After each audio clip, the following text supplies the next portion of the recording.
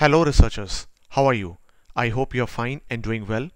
Now in this video I'm going to demonstrate you step by step how to make Raspberry Pi emulator. Now many a times if I want to write and test some code but I don't have to do it when I'm taking a break from my day-to-day work waiting for a download in a meeting or a script which is running in another window. So it is convenient to have a VirtualBox image to run Python scripts.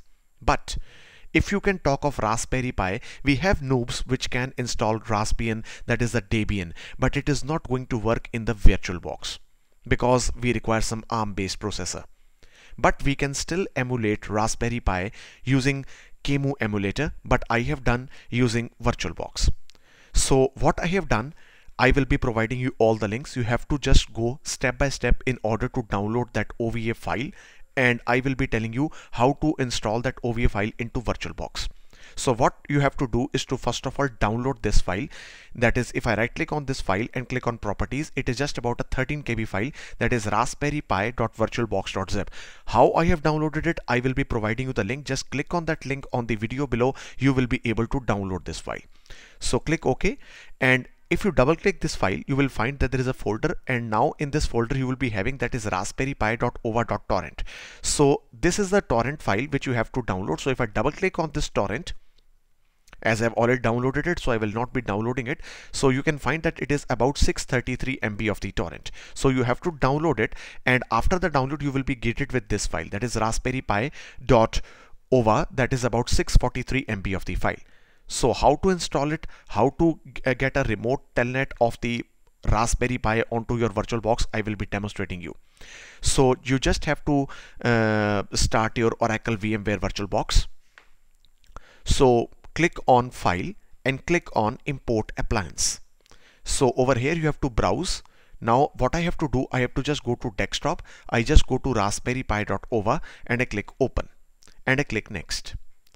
So you just don't have to change anything. It is based on Ubuntu, that is 10.10. So you just have to click on Import. So it will be just taking less than a minute to import the virtual disk image of Raspberry Pi, and after that we will be firing that you can say the emulator of Raspberry Pi. So I will not pause the video. You can find it is not taking much time.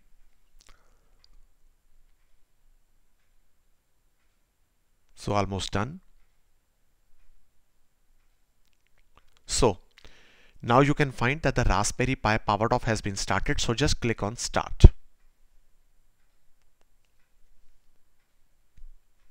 So let me close this for you, and I click on View Full Screen Mode.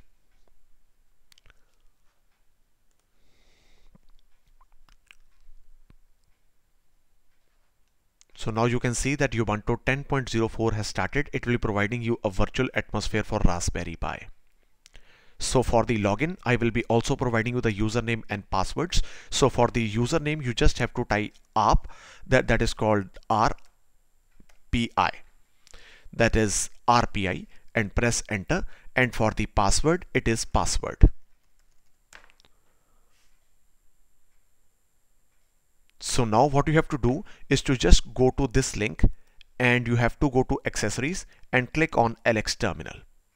So over here, what you have to do is to type in, that is cd Debian, and now you can find there is a one launch script, that is /launch Debian. So you will be demanded with the password for RPI. So again, I type password, the same password which is going to be used when you have to log in.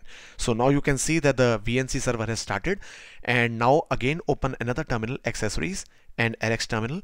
Now what you have to do is to give this command xtight vnc viewer space localhost. So now you can see that the localhost has started the tight VNC, which is known as a QEMU emulator, which is going to give us the same environment as we are going to have into Debian, you can say the Raspbian operating system. So now you can find that it has given us the login. So let us type the login name, that is called root, and the password is known as password. So again, you can find that it has started with the Raspberry Pi. So you can now give any command or whatever the environment of Raspberry Pi what you have, you can have with this emulator. So in this video I have shown you how to make Raspberry Pi emulator, so do give it a shot. You can find all the links and all the commands which I have shown you in this video with username and passwords downstairs. Thank you.